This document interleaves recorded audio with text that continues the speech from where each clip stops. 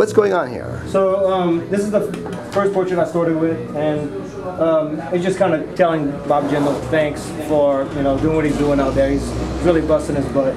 And this one right here, they had asked me, the AP had asked me what I thought about Tony going out and sailing his yacht, So I told him what I thought, and then I decided to paint a picture to further express what I felt, So Tony's a jackass, basically. This one right here is going to be Tony holding a book that's going to say Deep Water Drilling 101, and the corners of the book are cut off.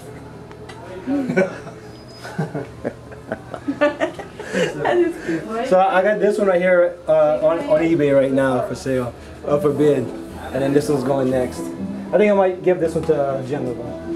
What would you look for on eBay to find it? It is just oil spill paintings, I believe, or Tony Hayward oil spill painting. So great. It's funny stuff. Yeah.